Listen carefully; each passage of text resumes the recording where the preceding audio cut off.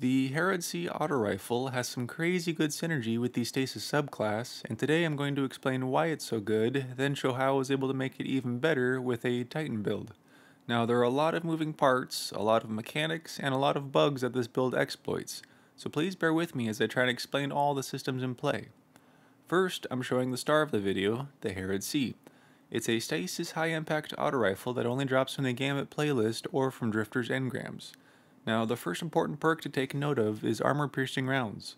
These make the bullets overpenetrate through targets and stasis crystals. Next is subsistence, where defeating targets partially reloads the magazine. This perk works with the armor piercing rounds, so if you kill 2 enemies with 1 bullet, it will load 2 enemies worth of ammo back into the weapon. Then there's the headstone perk, and this is where the gun truly starts to get crazy and break the game.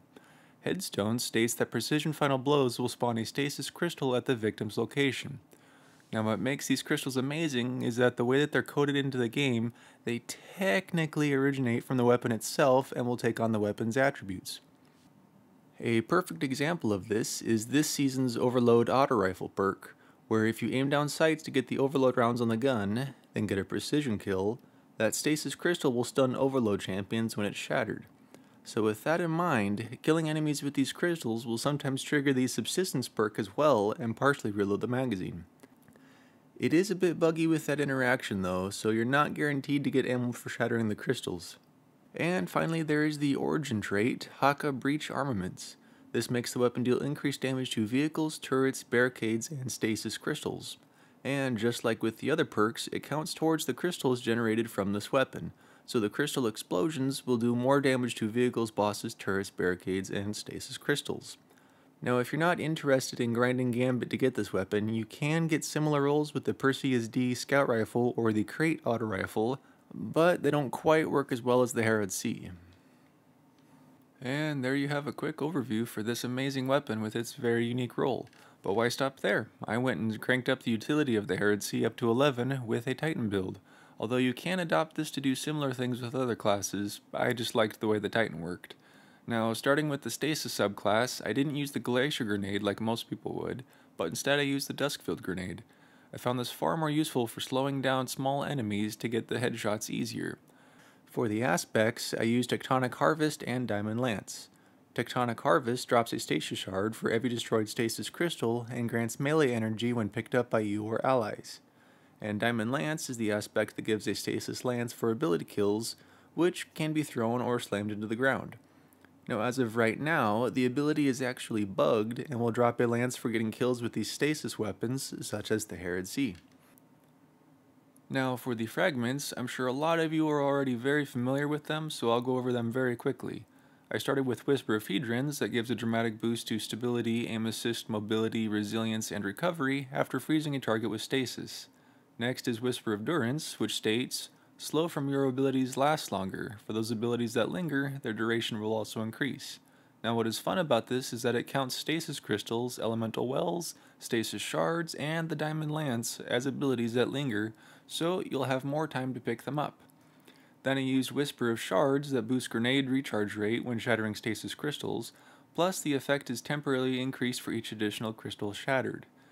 Whisper of Fissures increases both the damage and explosion radius of shattering crystals and frozen enemies, and finally for the fragments I used Whisper of Rime, which gives a small amount of overshield for picking up a stasis shard. Now to keep things concise, I'll go over the exotic armor first, then the combat style mods, then any other relevant armor mods. The exotic armor I'm using is the Precious Scars helmet with its perk Kintsugi. Final blows from weapons with a damage type matching your subclass energy create a burst of healing around you. After reviving or being revived, you gain an aura that provides overshields to you and nearby allies. Now here's another area where those headstone crystals from Herod C being coded as coming from the weapon itself come in handy, because destroying the crystals created by Herod C will also create that burst of healing, and combined with the constant overshields from Whisper of Rime, you are very hard to kill. Then for the combat style mods, I used Elemental Light to spawn Elemental Wells when I defeat combatants with the Super, which, by the way, the Stasis Super does a ton of damage to tanks if you're in Grandmasters. The arms have Elemental Armaments, which states, combatant final weapon blows with a damage type that matches your subclass have an escalating chance to spawn an Elemental Well. The Elemental Shards mod makes the stasis shards count as elemental wells in order to make it easier to trigger the other well mods. Well of Restoration grants additional energy to the ability with the lowest energy whenever you pick up a stasis elemental well. And the final combat style mod is Font of Might. Picking up an elemental well that matches your subclass grants a temporary bonus to weapon damage of that same elemental type. Now, what is fun with this mod is that between it and the Haka origin trait, you can destroy stasis crystals with one bullet. And sometimes the game engine gets really confused and will destroy the crystal with the same bullet that created the crystal. It's a really goofy interaction, but it's funny to watch it happen because it absolutely will shred groups of enemies. And now onto the subject of other armor mods and the fun combos those can have. On the helmet, I have two harmonic siphon mods, and these do stack to grant larger orbs of power for getting rapid weapon funnel blows with weapons that match your subclass energy type. And like with many of the other mods, the game gets confused about the headstone crystals from Herod C and will often grant orbs of power for killing enemies with the crystal's explosions. Now, there is a funny loop between the Duskfield grenades, the Bolstering Detonation mod, and the Bomber mod. You see, Bolstering Detonation mod grants class ability energy for doing damage with grenades. Using double Bomber mods reduces the grenade cooldown when you use your class ability.